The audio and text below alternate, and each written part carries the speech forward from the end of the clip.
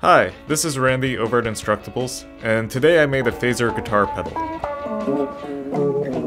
I like building pedals because it makes it sound different, and a phaser is one I've just kind of always enjoyed and wanted for myself. To build this pedal, first I researched other phaser schematics, and I saw what components they used and kind of how they worked. This circuit is entirely analog, which means I used a lot of traditional components like resistors, capacitors, transistors, and op-amps like the LM741, and I got all of these at Radio Shack. After I was done prototyping, I went to the drill press, and I used that to make all of the holes, and I put it all together.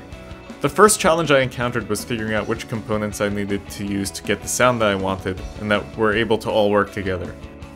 So if I went out to the store and bought a pedal, it would sound like every other pedal out there, and the idea of a guitar pedal is to kind of have your own custom sound.